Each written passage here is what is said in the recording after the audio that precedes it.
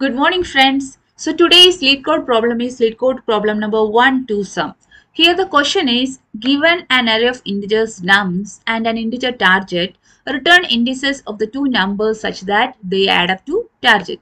Have an input array nums with some values, okay, and the target is 9. That means there are two numbers whose sum should be 9, okay. 2 plus 7 is equal to 9, right?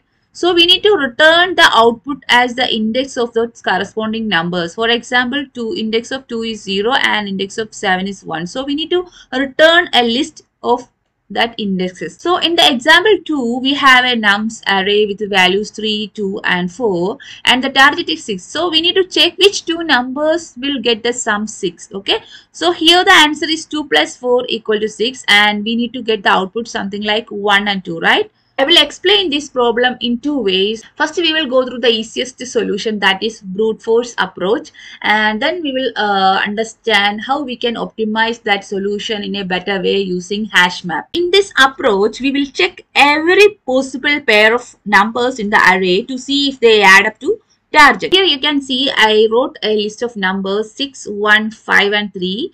So here the target is 4. That means in this list there are two numbers whose sum is 4. Okay, we need to find out which are those numbers. Clear? So in this brute force approach, first I will take this number 6. Okay, so I will take this number 6 and I will compare this number 6 with these all numbers. I mean with the 5, with the 1, with 3. These all numbers I will check. Okay, so for example, I will check first 6 plus 1.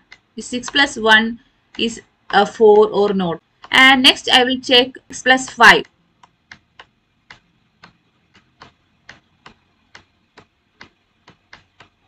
Next I will check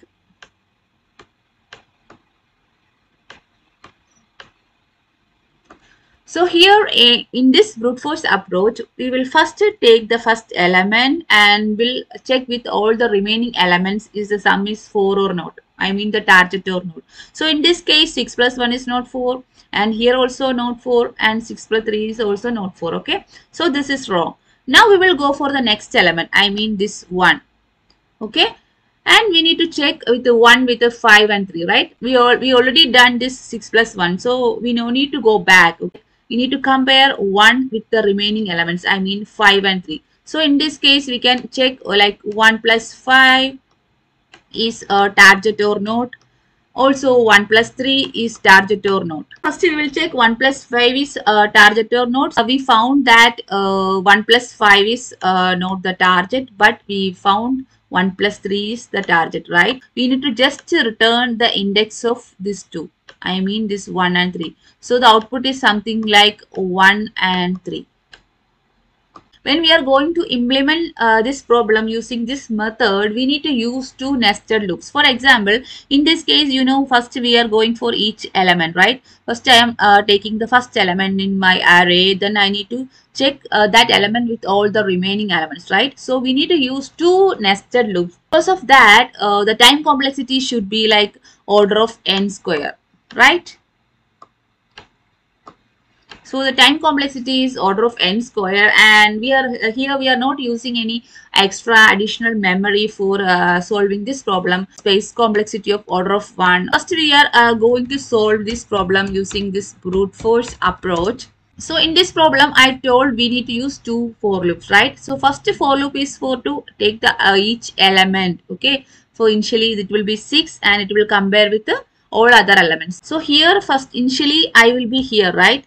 So next checking is with this whole element, these three elements, right? So here j should be I plus 1, right? Where is I? We need to start from the next element. So here I can write something like for j in a range of I plus 1. I think you got the clarity like why I used I plus 1. And we need to check till the end, right? So here also like this only length of nums. So now I need to check this nums of I plus nums of j equal to target or not. Okay. So for that I can write if nums of I plus nums of j equal to target If it is equal to target, then we got the output, right? We need to return the index of that element. So we can simply return I comma j. Now I will run this code and submit this code. So you can see the complexity is order of n square. It will show. So we seen how brute force approach works, and it has a time complexity of order of n square, right? So now we will look more optimized solution for this problem using hash map. Hash map is a key value pair. Value and index will be there. So how I am going to solve this problem is, I will take the target. I mean here the target is 4, right? I will take the target and I will subtract the numbers from the list from this target. For example, in this case 4 minus 6. Okay, so we can say this, the answer is something like a complement, right? Like minus 2. Okay, so then I will check if this minus 2 is in this hash map or not. Okay, so in this case minus 2 is not in the hash map. If it is not there, we need to add this corresponding element, this 6, into this hash map, and I need to put the index. Here the index is 0, right? Target, and I'm subtracting from this element like 1. Here we are getting value, the complement is 3, and we are checking if 3 is in the hash map or not.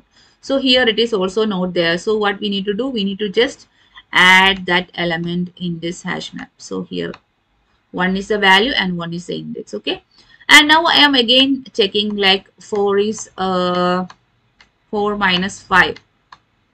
So here I am getting minus 1, right? And we are checking is minus 1 is in this hash map? No. So we need to add this element 5 also here with the index 2, right? Now I am going to check with this element like 4 minus 3. Okay, so here 4 minus 3 is 1, right? So we need to check is 1 is there in this hash map. Yes, 1 is there, right? This 1 is there. So we got the result, right? So what we need to do is we need to return the index of this one and this value. We got the number here and the current number, that is this one. Okay, so we need to just return the index. I mean the index is like this one, so we need to return 1 and 3. Okay, so here the benefit is we only traversed the array only one time, right? We no need to use 2 nested loops as we did before. We in one iteration we got the output.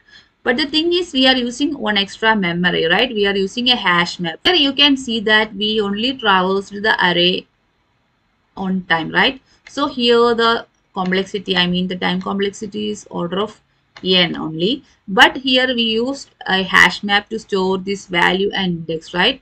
That because of that that space complexity is order of n. So here what I'm going to do is I'm declaring a hash map. Hash map we are using dictionary, right? So I'm declaring a dictionary, and there is one function. We need to get the number as well as the index, right? So in Python there is also a function like enumerate. Okay, so we can get the index as well as the number. So I can say enumerate, then that list name, right? Our list name is nums. Okay, first we need to find out this complement. Here this is the complement, right? So we need to find out this complement. So for that I am writing complement equal to target minus num. Okay, that is this target minus this number, and we need to check if that complement is in the hash map. Then we need to just simply return the index. Here we can check that also here, like if this complement in this hash map, right? Is it in hash map or not? So we can check like that. Then what we need to do, we need to simply return, right? Like hash map of complement, right? So the index of that corresponding number will return, and also here this index is I, right? So I will return something like this. Clear? If it is not there, then we need to add that element into this hash map, right? If that is not there, then we need to add that element into this hash map. So here we can add something like this, hash map of num, okay, equal to I,